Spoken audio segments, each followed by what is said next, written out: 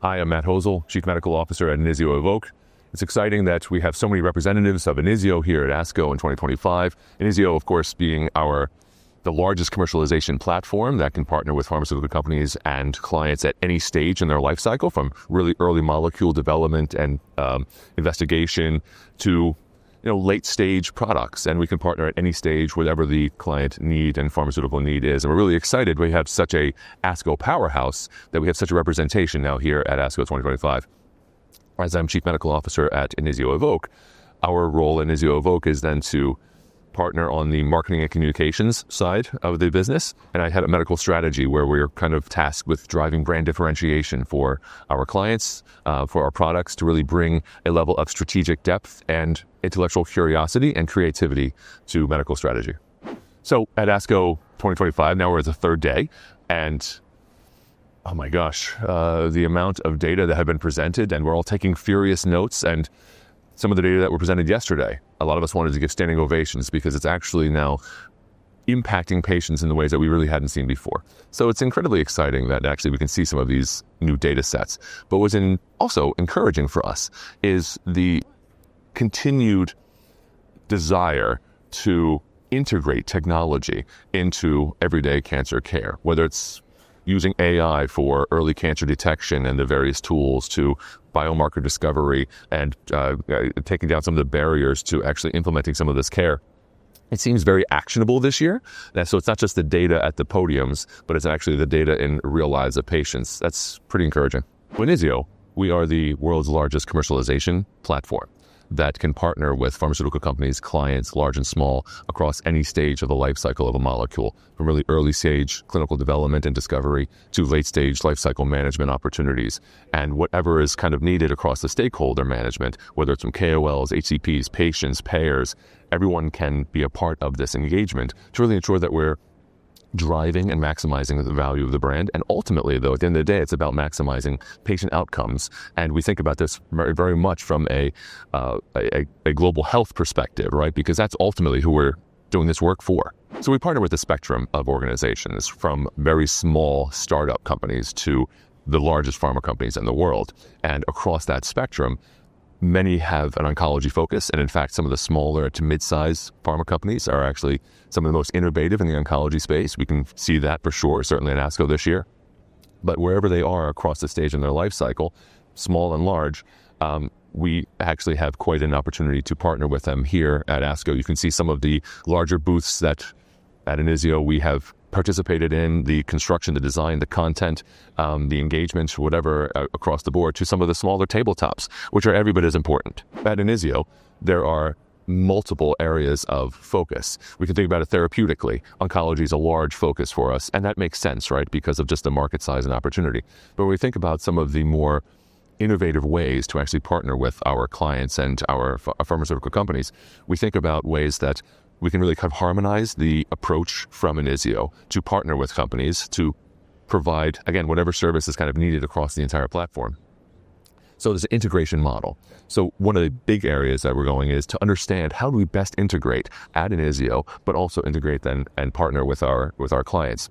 Part of that integration is also finding opportunities to innovate across the platform, to provide the most innovative AI tools, innovations in hyper-personalization, whatever it kind of looks like what is needed to drive that brand forward. Those are some of the areas of massive investment at Inizio across the board. As scientific leaders, we have to be sensitive to the objective reality of the data that exists. But we also be sensitive to the client needs. And in most cases, there actually isn't a tension between these, because we are working with clients who also see the objective reality of what the data are saying, what the unmet need is, and what the molecule and brand actually can do. So there's often not really a big tension between scientific leadership and client needs. In fact, there's a lot more harmony than perhaps some people might think from a distance. How we actually partnered with our clients in order to ensure to bring creative solutions to any sort of problems they might have. We just had a conversation late last night, actually, around clinical trial recruitment, because it was an unmet need that it's a objectively exciting product, And for a variety of reasons, there were barriers of finding the right patients to include in this innovative clinical trial. So it's actually uncovering the reasons behind this limitation and the kind of the bottleneck where patients are not getting to the sites to get the therapy that is actually could benefit them, and uncovering. It was just an educational need and inclusion-exclusion criteria. It was just something quite simple.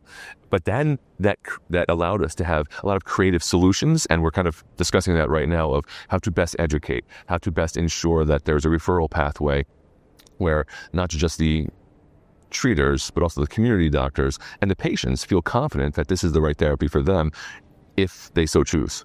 There's certainly a temptation when you come into the pharmaceutical world is to think about the molecule by itself. And as a scientist, certainly it's a temptation for me to think about the data. And it's sometimes you kind of forget that every single point on that Kaplan-Meier curve, every single point on a graph, that represents a patient, that represents a patient's life, their lived experience, they have a family, and ultimately at the end of the day, that's who we're doing this for. So everything that we do has to be filtered through that lens of making sure we see the patient in their life and their lived experience and how this can impact them. We cannot dissociate ourselves from that reality that we came into this job, came into this marketplace, wanting to make a difference. And ultimately, we want to make a difference in the lives of patients. And that's why we get up every morning. That's why we kind of are able to partner with each other in such collaborative ways, because we can't lose sight of ultimately making a positive impact in the lives of patients and their families. So ultimately, when we think about how to partner with some of our companies and some of our pharmaceutical companies, small biotechs have very different integration models, have very different unmet needs, have very different budgets and pipelines than some of our larger companies. And you kind of sit there and say, well, okay, well, is there a one-size-fits-all approach that can actually address the needs of the various clients? Absolutely not. So we ensure that at the platform level, at the Inizio platform level, we ensure adaptability and an insight to actually what the clients are needing at that moment. And we can evolve that model then over time as a company grows or meets new challenges into the future. So the innovation tools, I mean, it's just everything.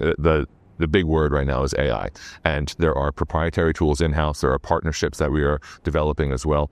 But it's one of the big themes, of course, and what we heard even yesterday at ASCO was AI will not replace humans, but humans with AI will replace humans without AI. So we have to have an integration model of using AI, the various tools that are both developed in-house as well as partnerships across the entire field. So one of the big challenges that we see over the next 3 to 5 years in oncology is as we have evolved the definition of value of a brand, the value of a brand often had been thought of in very clinical ways. And we should be thinking about it in very clinical ways, efficacy and safety balance, right? But now as we kind of think about how it's evolving over time, the integration of patient-reported outcomes, the integration of how patients experience the therapy and they can live their lives with this sort of therapy, the definition of value is really changing. And with increased payer pressures on this entire model, this integration of communicating to various stakeholders with a unified message and approach is going to become more and more important. It's the patients. The patients really are, at the end of the day, when we think about the lived experience and their lives, it's incredibly motivating for us to do our jobs with a passion that the patients deserve. Make a couple of jokes and say, there's no balance to that, right? Because we do live in a world where, there are increased pressures. But when you have a support system and a culture within a company that honors it, that actually encourages a work-life balance, it makes it that much more easy on the individual level. So when we actually have accountability to one another, when we have a culture where we are treating each other in ways where at Inizio Evoke, our ethos is health more human. It's not just health more human, something that is framing our external communications is how we treat one another with accountability, with respect, and that actually ensures a work-life balance from the top down. If I were to recommend any books or movies in the oncology community, the integration of the immune system much more, and what the immune system is doing in oncology is absolutely critical. So An Elegant Defense is one book that I would totally recommend. It's an excellent book about the immune system, and it gives us good understanding of how it can actually connect to the oncology world. And if I were to give some other recommendations, I mean, my gosh, my textbooks from college, sure. But if I were to say a movie, probably The Godfather, just because it relaxes you. Don't forget to like, comment, share, and subscribe to OncoDaily on YouTube. Hit the bell icon to stay updated.